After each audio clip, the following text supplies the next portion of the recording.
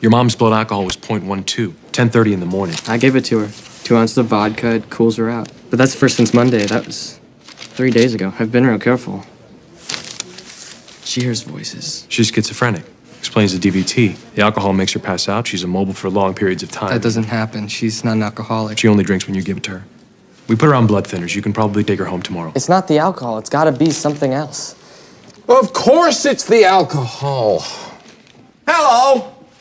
This guy's a professional doctor. Plays golf and everything, I bet. He's not going to tell you your mom's an alcoholic without proof. I'm sure he scoped for varices, checked her esophagus, ran all kinds of blood tests. Doctors like this, they don't make assumptions. They do the work. I'd be happy to refer you the case, Dr. House. You seem so interested. What case? It's over. Sending her home.